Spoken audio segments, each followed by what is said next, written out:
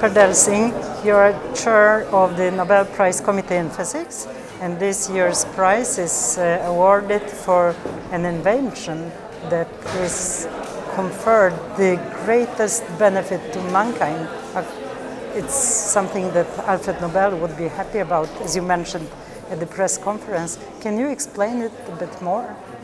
I really think that Alfred Nobel would be very happy about this prize. It's really an invention, and it's really something that will benefit most people. Artificial lighting is everywhere around us, and this is a way to make artificial lighting much more efficient than other older light sources.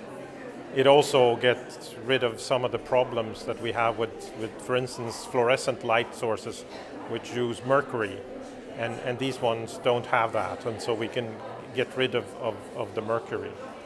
But there are also other uses which are maybe not so big today, but in the future maybe we will see portable devices that can disinfect water or to sterilize water, because UV light can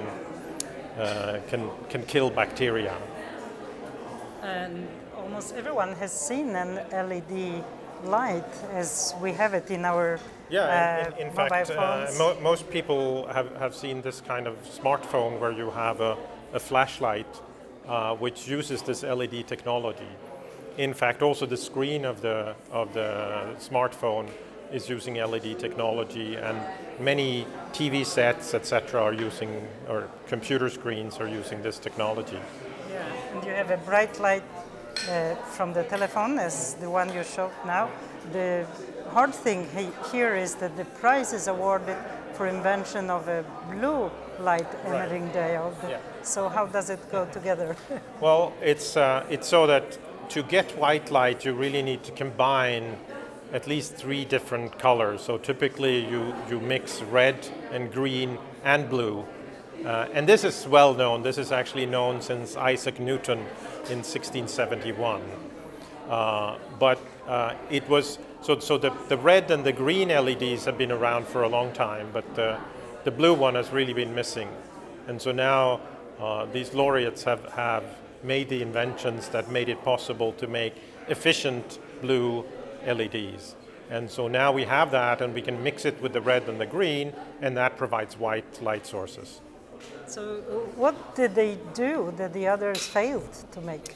Yeah, so this is very interesting, because so what's fascinating is that a lot of big companies really tried to do this, and they failed. But these guys persisted, and they tried and tried again, and eventually they actually succeeded. And you can say there's two major things they did. One was just to grow a sufficiently good material. This is called gallium nitride, and that was very hard to grow and to get a good material. And they managed to do that.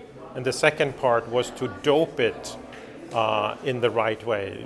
In semiconductors like this, you dope both electrons and holes. And it was the hole doping which was very difficult. But they succeeded in doing that too. So, and it was really an effort that where all the 3 people contributed to this. Akazaki and Amane worked together in one lab, and Nakamura worked in another lab. And they made it in parallel. Yes, they very much made it in parallel, and they made different versions of it, and they sort of improved each other's results. And this seems like a giant step in making light, actually, because until now it was mainly fire that was producing light. Yeah. So what's interesting is that this way of making light is actually getting quite close to the theoretically possible way, so that every time you put in 1 electron, you get 1 particle of light, a photon out, and that's the maximum you can get. And these LED sources are actually going towards that goal. So it will be hard to find something that will be better. So we will be left with this now forever? I think so. They will, of course, improve over the years and become a little bit better. but you will not get anything that will be 10 times better. There's not room for that. So they are already now as good as they can be. Oh, not quite, but they're over 50% efficiency. Yeah, and you can only go to 100. So.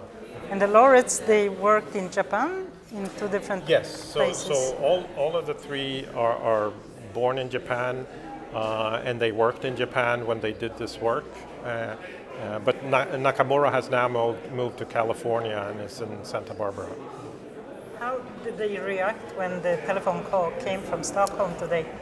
Well, they were of course quite pleased, and Nakamura, we woke up in the middle of the night, so it was 2 o'clock in the morning. So, but because he's in the States. Yeah. He's in California right now, yes. And Akasaki, for him it was evening, so he was of course awake. But Amano, he's on an airplane from Japan to France right now, so we didn't reach him. So hopefully there will be people meeting him at the airport and giving him the good news. Thank you, Per Delsing, for being here. Thank you.